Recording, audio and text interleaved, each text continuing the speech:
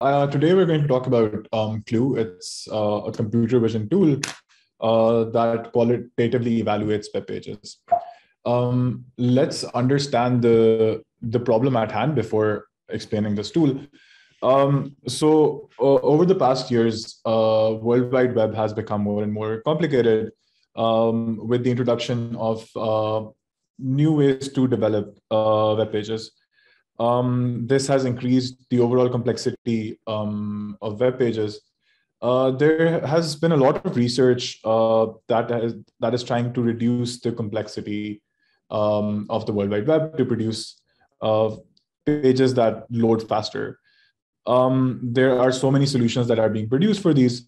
While there are metrics that quantitatively analyze these, so these could be things like speed index, DOM complete, to check the page size or page load time. There are no qualitative metrics other than using human evaluators. And using human evaluators is not only incurs cost in terms of time and money. It is also not uniform across different web solutions, and different user studies conducted at with different groups across different times can have their own added biases. In this paper, we propose a computer vision tool that assesses the quality of web pages, both in terms of the structure of the web page, giving a structural similarity score or QSS, and also assesses the functional similarity in a functional similarity score called QFS. Both of these check the retention of quality of the web page.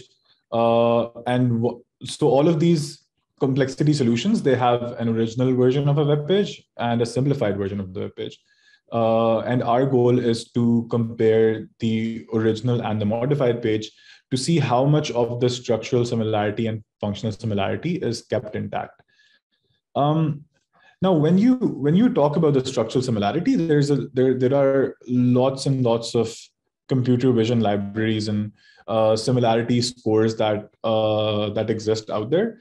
There's this basic question that why can we just not use them, right? Because they're just there.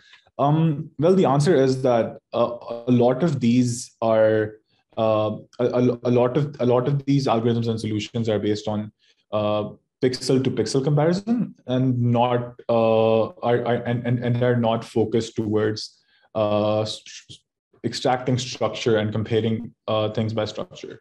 So one of the examples of these similarity indexes is OpenCV's structural similarity index.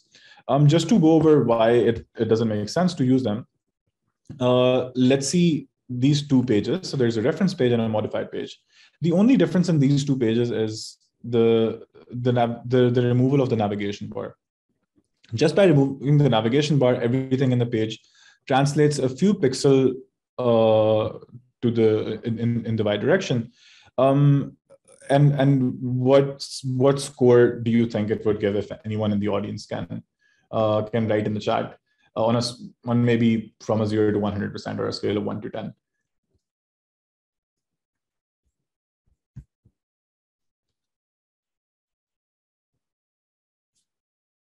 In any case, let's see another example where we're comparing this web page with a completely white image. What score would this give? Probably it should be something way lower than the similarity score of this. But when you compare both of these, OpenCV gives it a score of 66%. And the reason for that is just the density of white in the page it's so high that it's so much easier to say that a lot of the web page is similar in the content similarity of having white pixels and pixels closer to white. So this is one of the reasons current scores cannot work perfectly. So how do we do it in the structural similarity? So here's a rough structure of how we break it down. We have 5 different steps. We start by taking screenshots, extract components, we match those components and compute the score. I'll go over all of these one by one.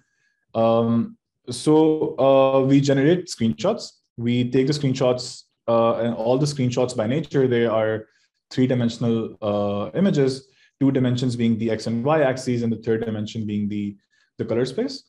We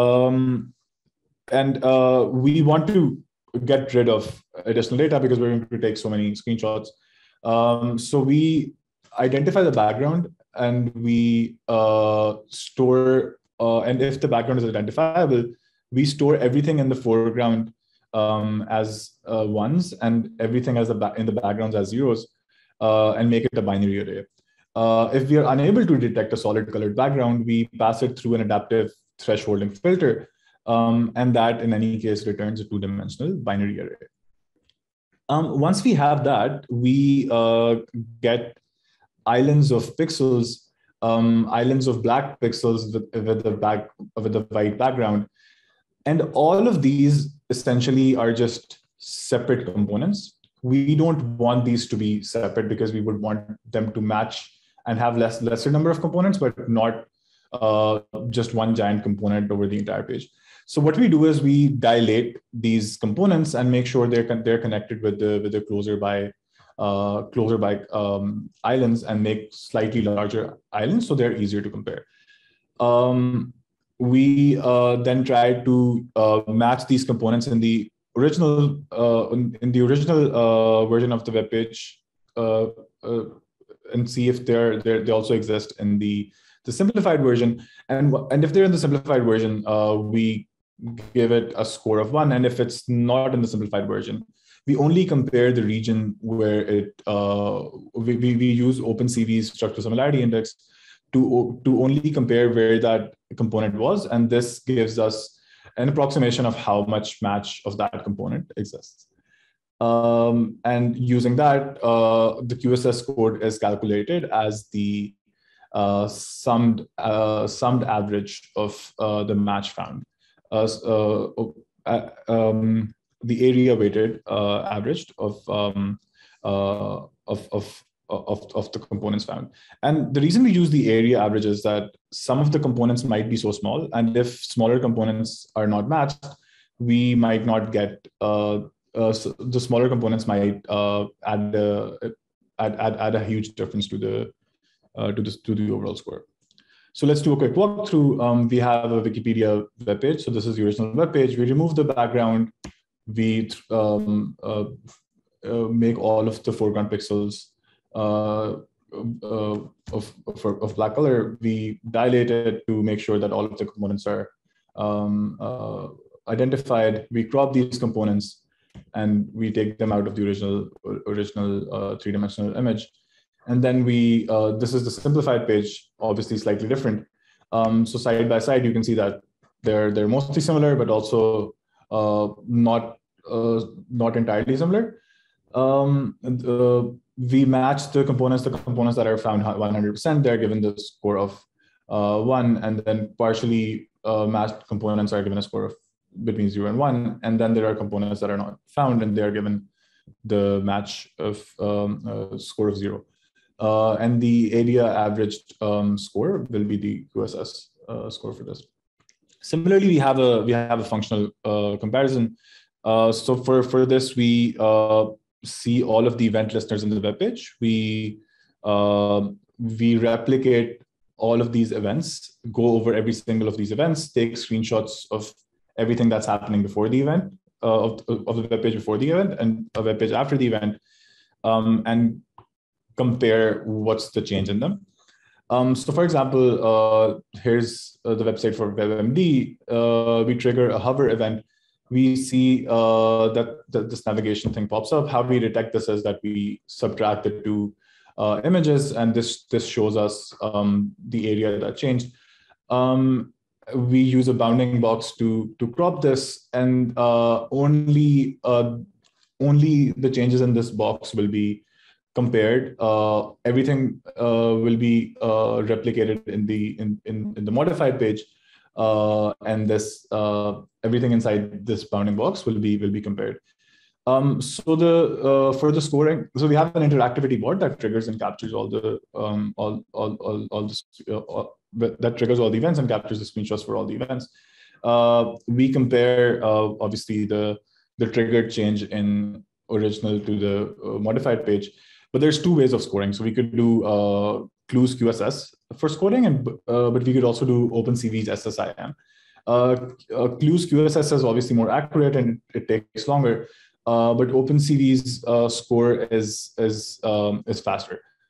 One reason that OpenCV's score is better in QFS scoring is that these areas of change are really small, and QSS OpenCV can tell if the region is somewhat similar. To evaluate this, we gave this. We made an evaluative tool and gave users a place where two instances of Chrome would open. One would be the original page, one would be the modified page. Users were given questions like, how would you rate the structural similarity on 0 to 100 and functional similarity 0 to 100? We see that for 90% of the pages, participants give a score of greater than 90%. Whereas for the rest of the 10% of the pages, almost all, with the exception of a few outliers, have a score of greater than 80%. In comparison, QLUE shows more conservative scores, where 75% of the pages have a score of greater than 90%, and rest apart for 2 or 3 outliers score between 75 and 90%. This highlights that QLUE is less forgiving than humans, evident by smooth and gradual increase of the scores. So why does QLUE have slightly low scores than humans, but a similar trend? The reason for that is that humans are by nature generally more forgiving, and humans also tend to skip minor structural missingness. So if a small component is missing, humans might not even notice. But QLUE can be presented as a lower bound of the structural similarity and functional similarity because it rarely any human evaluator scored anything below QLUE's score. So in conclusion, we have QLUE. It's uniform across different web solutions. You could, if you're a researcher and you're developing one of these solutions, it's in your interest to use QLUE and compare these to other solutions. It's fast and accurate, and it's open source. So you could download it. You could make few changes to it depending on what your solution requires. And the source code of it can be accessed on GitHub. So that's the end of the presentations. Let me know if you guys have any questions. Just as a side note, our lab is hiring, has a few openings. If you're interested, there's a link on the presentation. You can also go to the lab's website and find relevant email addresses over there. But yeah, if you have any questions, please let me know.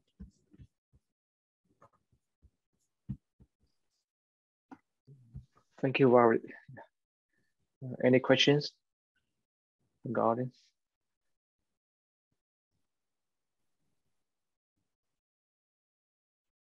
Okay, I may have a open questions. I need your suggestion.